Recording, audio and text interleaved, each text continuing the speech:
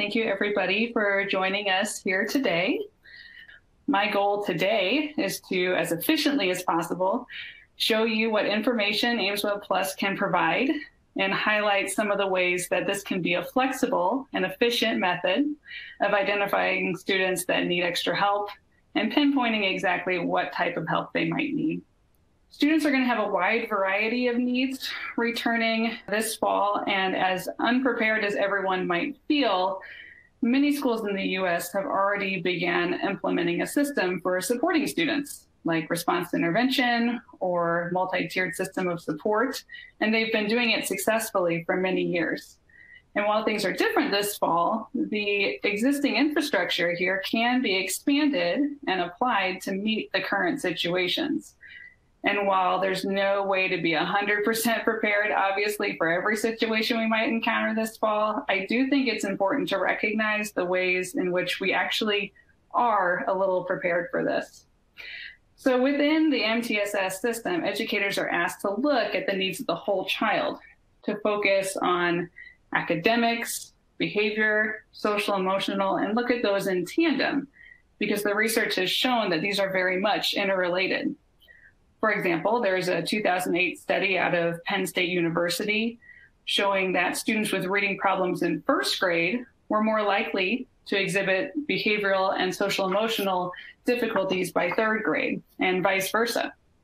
Then there's a 2011 meta-analysis involving 213 schools that took a universal approach to teaching the social, emotional, and behavioral skills needed. They saw an average of an 11 percentile increase on academic performance. aimswebPlus was designed to be a data source that can drive such an MTSS model. It speaks to all components of this whole child lens by providing assessment across these three areas. So we're going to start by just kind of focusing on an overview. aimswebPlus offers assessment suites for early literacy, early numeracy, reading, and math, and of course behavior and dyslexia add-ons as well.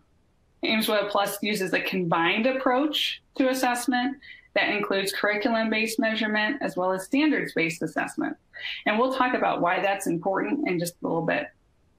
Finally, aimswebPlus is meant to be a driving data source in your RTI and MTSS process. It provides a consistent data source to compare interventions and maybe changes in curriculum.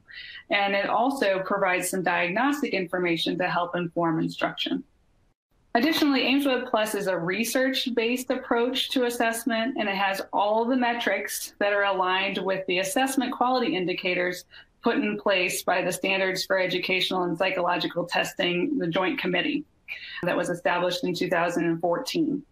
And so we really want to ensure that aimswebPlus meets validity, reliability, and fairness standards, that aimswebPlus measures what it says it measures on its different assessments, that it can produce consistent and reliable results, and that the scores are going to have the same intended meaning for all students, and there's no biased results against any particular group of people. So aimswebPlus has two kind of main components within the system.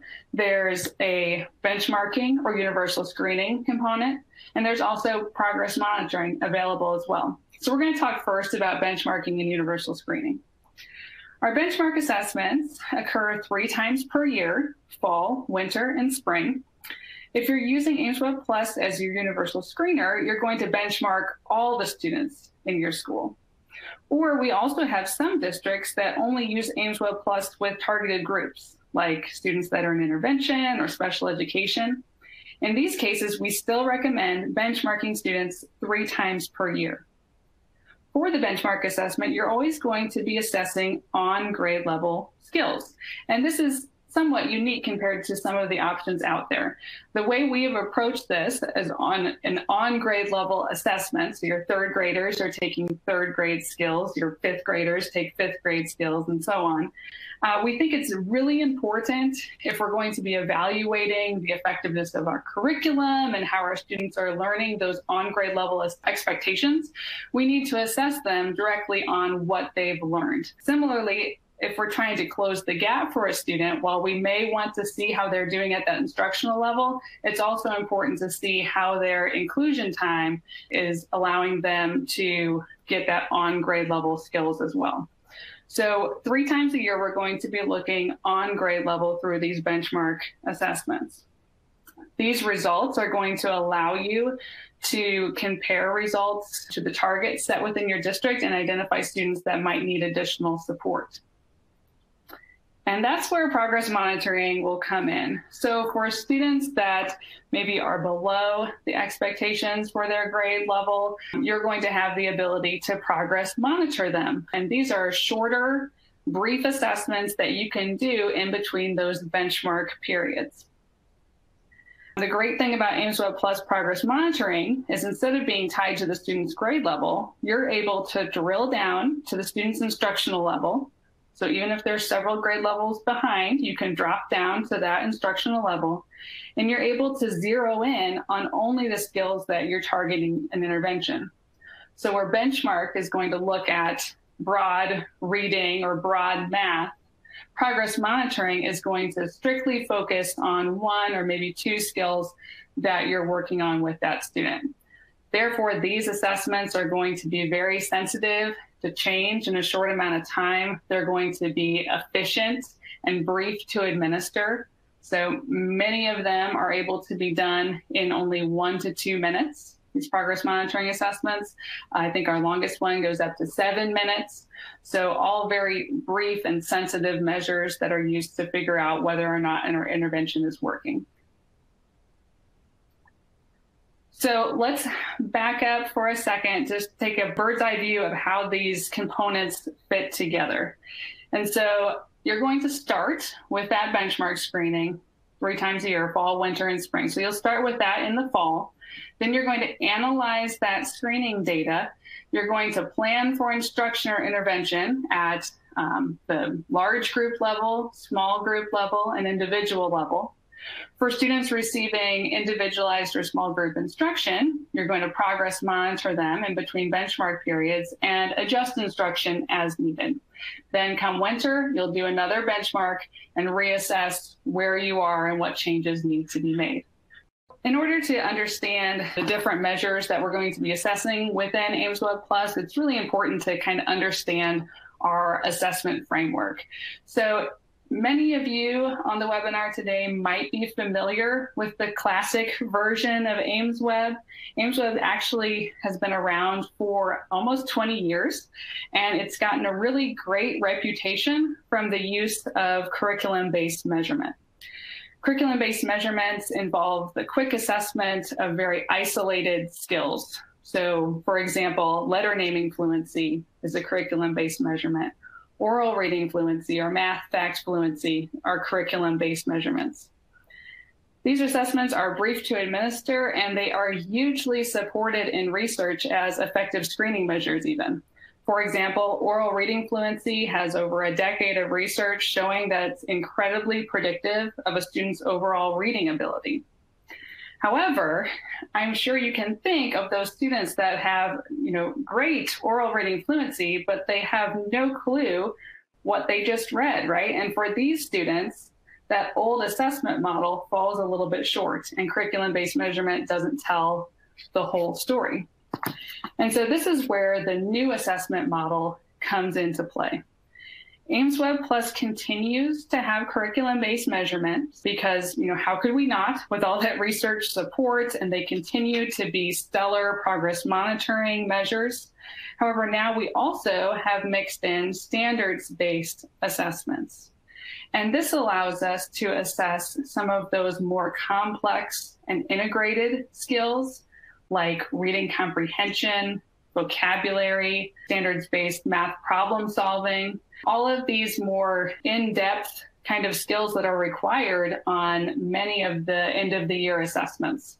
We're able to include these, and this also, you're going to notice, this allows us to have really rich reporting that goes in-depth and gives you some great information to differentiate instruction. When you administer an aimswebPlus benchmark, you're going to be pulling from assessments that cover each of these types, curriculum-based measurement and standards-based assessment.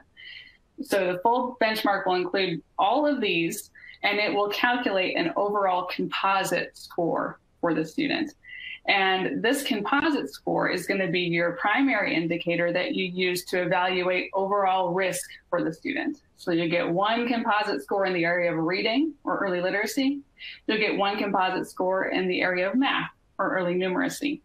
And you'll notice in several reports, this is how we, even at a large group level, are able to identify groups of students that might need additional support and allocate resources where they're needed. Okay, so let's talk about how some of the data is gathered within aimswebPlus. So I'm going to start out by talking about kind of typical administration, and then I'll talk a little bit about remote assessment as well. So in a typical administration, there are two main ways that we gather data. We use digital record forms and we use online assessments through TestNav. The digital record form assessment involves the student and teacher sitting one-on-one. And this is going to be primarily used with your pre-K through first grade students, and then for all grades if you're assessing oral reading fluency. So the teacher will sit one-on-one with the student. The student will have likely a piece of paper in front of them that might have some letters, numbers, or words on it for them to read for the assessment. And then the teacher is going to have the digital record form on his or her side. This digital record form is going to show the teacher everything they need to do and say for a standardized administration. It's going to auto-score everything and basically walk the student and teacher through that assessment process. Then for the online assessments through TestNav, which is used for grades 2 and up for every measure except oral reading fluency, these online assessments are set up by the teacher. So the teacher will assign the student the assessment. The student will then log on to their device and open a software called TestNav.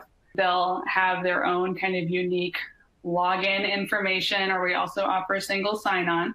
And once they get in TestNav and have a brief introduction by the teacher, TestNav software is going to basically walk them through the different components of that assessment. Same thing, everything is automatically timed and scores. And for all of these, the reports are immediately available once you finish the assessment. So those are the two main ways that data is gathered within aimswebPlus. You see this box at the bottom that talks about classic measures. In addition to these two main ways, we also have a few measures from classic aimsweb that have been retained for your use within aimswebPlus. Some examples would be the reading maze assessment or the aimsweb classic Math Concepts and Applications assessment. That's a paper pencil administration. These are basically filling in a couple of needs that districts may have. For example, if student over second grade can't take this online assessment for whatever reason, maybe a disability, you do have some of these paper pencil options available so that you can gather data on that student. It's important to know that these measures, the classic measures and the aimswebPlus measures, are not exactly the same assessment. These classic measures are more of a supplemental resource to be used in, as needed cases. Okay, so that was the typical administration of aimswebPlus, and of course this year is a little bit different, so we need to talk about remote assessment options as well. In light of the current challenges, the aimswebPlus team has provided some best practice guidelines to support your district if you choose to move forward with remote assessments. So when thinking back to how we administer these, I'm sure administering that computer-based assessment to students at home is probably something that you can easily wrap your head around, although there are a few special guidelines for this. The largest difference is going to be for those younger students. Adapting that one-on-one assessment to a virtual environment, it's a little bit more involved, but certainly one that can be accomplished. We actually did have several districts use this for their benchmark assessment in the spring. And within the platform, within the aimswebPlus platform, we have several resources that can help support you.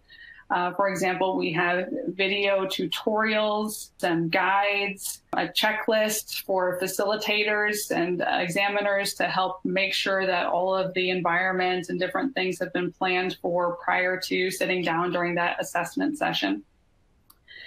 And it's important to mention that these resources are provided as a resource to you. We're not necessarily providing the recommendation to conduct telepractice. It's going to depend, right, on your specific situation. And so we really do encourage you to consult with your government, your professional organizations, other ethical guidelines. But if you do decide that telepractice and remote assessment is going to be in the best interest of your students, then we also ask that you spend some time practicing with these materials before actually sitting down with the student. So it's kind of a fun activity to do with a colleague, practice before attempting this with a student. Okay, so next let's talk about all the different skills that are measured within aimswebPlus. So this is a list of all the assessments that are offered within aimswebPlus, and they're grouped by benchmark composite area. The grade levels next to these composite areas, they correspond to that benchmark assessment, which remember is always going to be on grade level. For example, your third grade students are going to be taking some from the math box and some from the reading box. However, if you do have kids that score below grade level, say, for example, you have a third grade student that scores poorly on the reading benchmark, and you realize that they are missing some of those early literacy skills, you have flexibility within the system to test outside, think outside these boxes, and to do some assessments at lower grade levels to figure out exactly where the skill deficit is occurring. And that's where you'll set your progress monitoring goal. The other thing to know is that you're never going to give all of these measures to one student at one time. For benchmark, you're likely going to be pulling around 3 to 5 assessments from each of these boxes, and they're going to be prescribed to you kind of based on the grade level and time of year that you're taking that assessment. You can see that the skills are following kind of research-based skill progression. For example, we're targeting all those big 5 areas of reading: phonological awareness, phonics, fluency, comprehension, and vocabulary. With math, we progress from kind of non-symbolic concepts to then adding in symbolic concepts and moving all the way up through computation, fluency, finally focusing on application. We just, due to the time constraints today, I don't have enough time to show you an example of each and every single one of these assessments. It would take quite a while. However, we do have a really good resource, our introductory guide that we can provide to you that has a screenshot or an example of each of these assessments and talks a little bit more in depth about what it measures and how we measure it. In addition to those academic assessments, we also have a behavior and emotional screening measure, the BASC-3-BESS. So this is something that you could add to your account. It's a means to screen students for behaviors and emotions that might impact their academic progress, because remember, those are all very much related.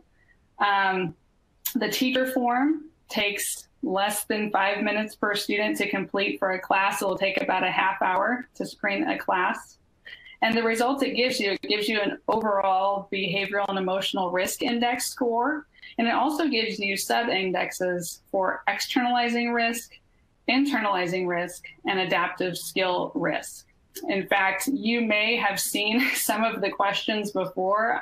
The BASC-3-BESS is kind of a smaller subset of items that are on the longer BASC-3 form that a school psychologist or a school social worker may have asked you as a teacher to complete on a student before. So these are highly researched and validated items that make up this assessment. The other piece of data that you'll get from the BASC-3-BESS is it comes with validity indices. So when the assessment is over, we're able to make sure that the assessment the respondent answered consistently and reliably throughout that assessment and didn't seem to have an overall kind of negative opinion of the student while completing the assessment. So there's lots of really great data to make good decisions about providing behavioral and emotional supports to students. All right, the other option to add within your account is a dyslexia screener called the Shaywitz Dyslexia Screen. The Shaywitz is a teacher-friendly observational rating scale. It's clinically validated screener for identifying students at risk for dyslexia. So that means it's been evaluated with clinical populations.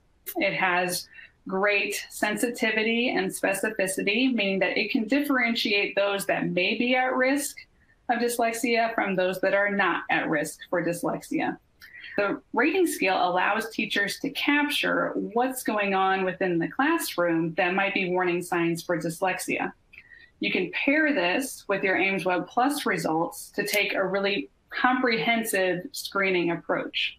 So aimswebPlus is going to be that direct assessment of early reading skills associated with dyslexia. So how does the kid perform right now? Show me what you can do in 1 minute, go. That kind of direct assessment. The Shaywitz is going to come back and provide, an assessment of what's going on the other 95% of the school day, what the other behaviors that the teacher is seeing in the classroom. And so we have a report that allows you to look at these two assessment results side by side to see which students are at risk on one or both of these assessments. And this will further allow you to prioritize your most at-risk students for follow-up and intervention because, especially with dyslexia, that early intervention piece is key. Okay, so now that we have some background information about the assessment, the approach and measures, let's see how everything fits together within the platform. And so here is a screenshot of the aimswebPlus home screen. aimswebPlus is kind of organized by 3 tabs, your Students tab, Group, and Manage tab, where anytime you want to do something student-specific, like assessing a student or pulling an individual report, you'll be in the Students tab. Your Group tab handles that aggregate reporting data. So if you want to look at your class, school, or district as a whole, you'd want to pull a report from the Group tab. And then Manage tab is a lot of account setup type of things. But the other main portion of the account is in the lower right-hand corner of every page. There's a little green button that says, how can I help? And this launches the Online Resource Center. So this Online Resources houses a wealth of information to support your team throughout implementation. There are step-by-step guides with screenshots that are sequentially ordered from setting up your account, doing a benchmark screening, progress monitoring.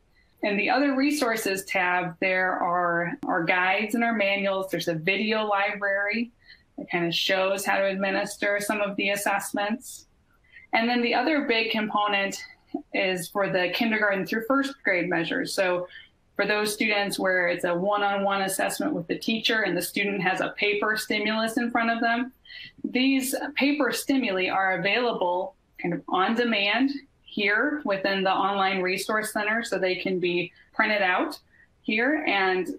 Or if you're doing a remote assessment, we have a whole section under Other Resources devoted to remote assessment practices that includes those video tutorials, the paper stimulus that are now converted to be presented digitally through screen share. Just a lot of information to support your teachers kind of when and where they need it most. So let's now show how we gather the data. And I mentioned there are 2 main ways we gather the data. We're going to start by looking at the digital record form process. So again, this is used with your kindergarten and 1st grade students. And it's right within that home screen next to a student that hasn't been assessed. There's a little paper pencil icon, and you click on this to launch the digital record form. And here's what the first page of the digital record form looks like. The form is going to tell the teacher or examiner everything they need to do and say for a standardized administration of the measure. So it makes it really, really easy to follow the rules and get really good assessment data. So the teacher is going to sit one-on-one with the students. They'll put the paper stimulus in front of them. In this case, we're doing a letter naming fluency task for this example. So you'll put a piece of paper that has a page full of letters, and the teacher will read the instructions and click begin. When you say begin, you click on begin, and that's going to open up the scoring page. So on the scoring page, for any fluency assessment, so anytime there's a timer with letter naming fluency, they have 1 minute to name as many letters as they can. You'll notice in the upper right-hand corner, there's a circle with a number in it. That's your timer counting down. So the teacher doesn't have to pay attention to the time. They simply just follow along as the student reads the letters. And anytime the student makes an error, they'll click on that letter to mark the error. If the student self-corrects or there's a mistake in scoring, you can always click on the letter again to take that mistake away. And then when the minute is completed, it's going to prompt you to select the last item attempted. So in this example, Serena, our student, made it all the way to letter D. So it puts a little flag where D is.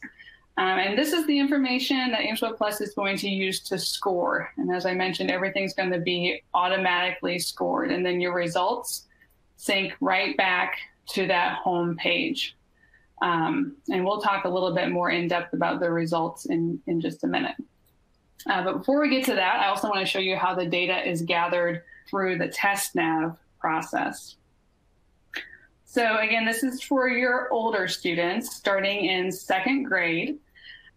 So in 2nd grade, all your students are going to take the majority of the assessments online through TestNav. First, the teacher is going to need to unlock the assessment. So by default, all the assessments are locked, and the teacher will go in and unlock the students that need to take their assessment. This just gives the teacher more control about when students are taking the assessment. We want to ensure that they're taking it kind of during a protected, standardized type of environment. So the teacher will unlock the assessment just before the student is going to take it. And then the student is going to log into TestNav with their username and password, which you can see are listed on this little screenshot here. Then the teacher will read a brief intro to the student, and TestNav is going to walk the student through the majority of the assessment. And the results are going to immediately, once the student finishes, populate back on the aimswebPlus page. Now, a question I often get about TestNav is about accommodations. There are several accommodations that are available through the TestNav software. For example, Read Out Loud. Read Aloud is allowed for all students. Each student is going to have access to headphones while they're taking this assessment. They can have all the directions read out loud to them. The math assessments can be read out loud to them. The vocabulary assessment can be read out loud to them. Basically, any assessment where we're not looking directly at a student's reading skill can be read out loud to any student. Also within TestNav, there are several accommodations to help with visual impairments. So there's a magnifier you can use, as well as you can change the contrast settings for students. So there are a number of accommodations available for students with and without disabilities. All right, so let's get into the aimswebPlus reporting. So we're going to go through several of the most popular reports. And as you do that, you're going to see several numbers and scores. So I wanted to give you some background information as to where those scores came from. About 6 years ago, I believe, aimswebPlus was standardized and normed. And that process included over 16,000 students. And those students were pulled from all geographic locations of the United States. You can look at this map here and see if your state happened to be included. And our norm sample was matched through 4 demographic indicators to the US Census data. And so we matched our sample on gender, race, percent ELL, your English language learners, and socioeconomic status. And so our standardization group, our norm group, is really comparable to the national demographics as a whole. So when you're seeing these national percentiles, you know you're comparing against a representative group of students. The other thing to mention is that we collected this data over the course of an entire school year. And so we not only have performance norms that we're able to tell you, a score of 53 during the fall administration equates to a 40th percentile, right? The moment in time performance norms. We also have data to tell us what is typical growth across the year. So as you continue to collect benchmark data and progress monitoring data, you're able to see your students' growth. And with the growth norms, you're able to compare, is this growth closing the gap for the student? Is the gap widening for the students? You're able to make some really research-based and data-based decisions with this information. Okay, so the first report I want to talk through is one of our more popular group reports. It's called the Tier Transition Report, and if you can tell by the triangles on this report, it really aligns well with an RTI or MTSS model. And basically what you can do is you can pull this report for your group after the reading. You can pull one of these reports for reading and one of these reports for math. And at the top, you're able to see your group's performance fall, winter, and spring. That's what each of those triangles represents: fall, winter, and spring. And it's going to tell you how many students are falling within each tier of the triangle. And so ideally, we'd like to see our green tier get larger over the course of the year, while our yellow and red tiers get smaller. We'd like to close the gap and move students out of those interventions. So this gives your RTI teams a lot of really good data to figure out, are our tiers working as planned? Below the nice visual at the top, the tables in the middle tell you exactly how many students are in each of these little areas. It'll tell you how many and also what percent that is. So say your MTSS team has a goal of 80% of our students meeting grade level expectations. You'll quickly be able to see what percentage is scoring in the green at your fall, winter, and spring benchmarks. Then if you pull this report for a class or a custom group, you're also able to see some student details at the bottom. So this will tell you exactly which students are falling within each of these tiers. This is really helpful for RTI teams as they're coming up with their small groups to quickly be able to see which students need to be considered for small and individual instruction. So this is a good starting point, thinking at a high level, where do we need to allocate resources and which students may need extra support. But then we also have some reports that dive a little bit deeper into the concepts and skills that were assessed. So whereas the other one is looking at that primary indicator, that composite score, this math skills analysis report, for example, is going to dive deeper and look at specific skills that our class or group of students might be struggling with. So this here is a group report, and it allows you to see how your group is doing on skill-specific concepts, fall, winter, and spring. So at the top, you can see there's 3 rows. 2 of them have data in them. That's our fall, winter, and spring has not yet been completed performance. Each of the rows is focusing on a specific skill. So depending on what that benchmark, what the standards are for that grade level, it's going to break it down into different common core skills and domains. For example, we might have 3 and 4 digit addition or subtraction would be an example of a skill we might see. Measurement might be another one we might see. And our group results are the green bars, and they are compared to black bars that are the national average.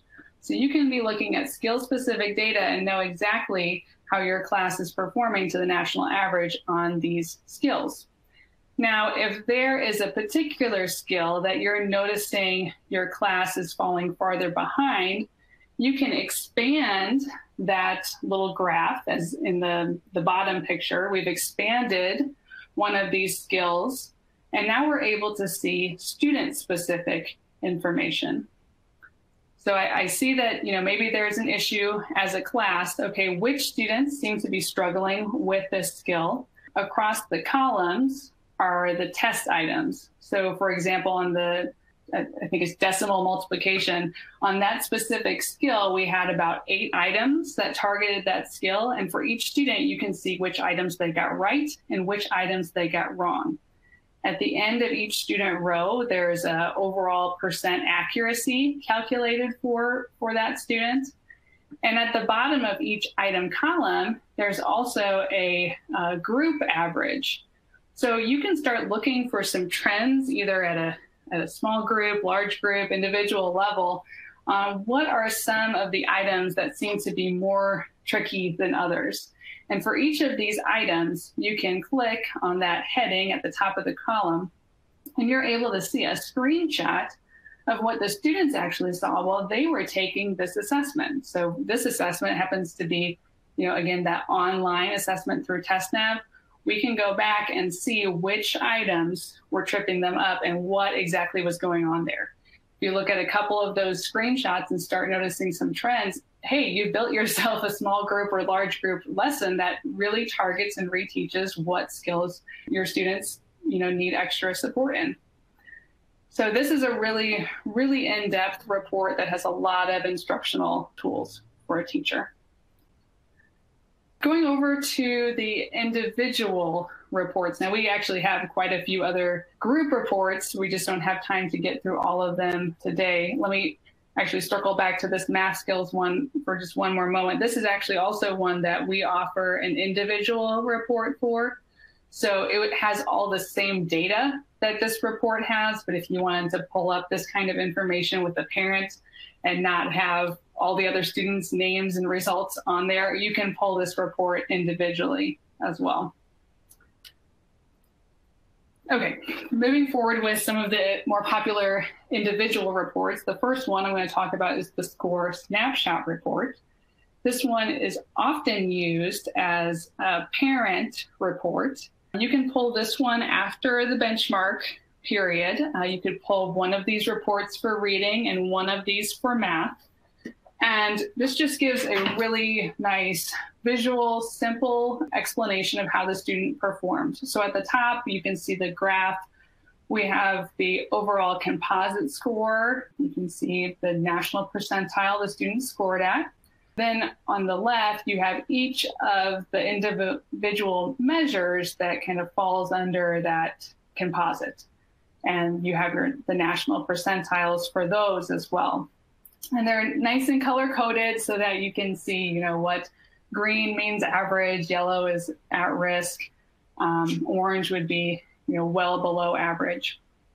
The reason this makes a nice parent report is that there's this little narrative in the midsection that really interprets this graph for a parent. For example, concepts and applications. The narrative says it shows a below average understanding, so it interprets this data for them. It's below average understanding of important math concepts and ability to solve problems. If a parent didn't really understand what concepts and applications was referring to, hopefully that narrative will help them understand a little bit more of what skill the student might be struggling with.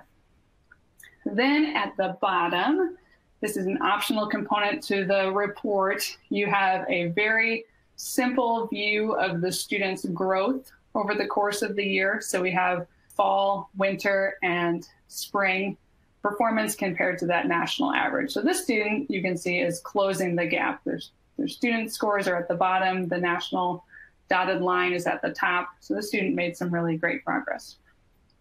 So I talked a little bit about how we can dive in instructionally for math. So I also wanted to speak to kind of some of the instructional information you get for reading as well. So this is the skills plan report. And this one can be pulled following a reading benchmark. This is going to give you a lot of information about what kind of text the student does better with, so literary or informational text. It also gives you information on different Common Core domains that were assessed. So things like key idea and details, and some of those higher order reading comprehension skills like predicting and things like that. Then at the bottom, and it's really small, I apologize, at the bottom, this is where it not only talks about a student's reading comprehension, but it starts weaving in some of those other assessments that we did as well. So how does their oral reading fluency play into this? How does silent reading fluency play into this? What's their vocabulary? Is that possibly an inhibiting factor for this student? It has a discussion about stamina, because some of our passages are very short. Like silent reading fluency has fairly short passages, where reading comprehension has longer passages. So you get some information about a student's reading stamina as well. So just a lot of different things to consider, because reading is, of course, a very complex skill. So this gives you a lot of different ways to look at it. Now that we've identified the students that are struggling, and we've looked instructionally and tried to figure out maybe what kind of support we should provide them, for these students, we want to be able to set some individualized goals that can match and track how well their interventions are working. So within aimswebPlus, we provide a lot of guidance to setting individualized goals that are going to be challenging but realistic for the students. So these are going to be individually set goals. That baseline score is going to be either based on the benchmark, or if you have to drop to the student's instructional level through what we call survey level assessment. If you have to drop down to their instructional level, that will be your baseline for setting a goal. Then the next box here that says target, week, and monitor frequency. This is where you're going to decide how long you want to set your goal for. So you have flexibility in the system to set a 2 weeks all the way to 52 weeks within the system. Of course, we're going to kind of provide some recommendations. Then you're going to choose whether you want to monitor this goal weekly, bi-weekly, or monthly. Then moving over to the next box is where you're going to set the goal score. And this used to be the hardest part about classic aimsweb, was figuring out where to set a goal. But in aimswebPlus, there's this really great feedback tool that as you make this goal more challenging or less challenging, there's a little, right now it's a yellow box on the right that's giving you feedback on that goal. And this feedback is based on our growth norms. So when we were on the slide with the map, and I was talking about how we gather data over the course of the year, so we know how students typically grow, that's what this feedback is based on. And so if you set a goal that is way, way, way too high, it's going to tell you, extremely ambitious. It's going to tell you, you probably don't want to set a goal here because you're likely setting the student up for failure. On the other side of it, if you set a lower goal and it's giving you this yellow insufficient feedback, that's telling you that this is not expecting enough growth. And in fact, this is not going to close the gap for the student. Even, the gap is just going to continue to get wider if we set the goal here. So what we want to do is set a goal that falls in you start getting green feedback. It says closes the gap. That's where you want to most likely set the goal for the student. Now, of course, there will be special circumstances, and there's flexibility within the platform to set the goal wherever you need. But this, for most students, is going to be very, very helpful feedback. Then in the lower left, there's an option to tag an intervention to this goal. And so aimswebPlus doesn't come with any prepackaged interventions or anything like this. This is more something that can be customized to what you have in your district. aimswebPlus is meant to be able to be used with many different kinds of interventions. And this is an advantage because as we're changing our approach to teaching a student, we need to have a consistent data source to see whether or not what we're doing with intervention A or intervention B is working better. We need to have that consistent data source. So this intervention assignment provides a really great documentation piece on the progress monitoring report. You'll be able to see which interventions were happening during which time periods on your graph.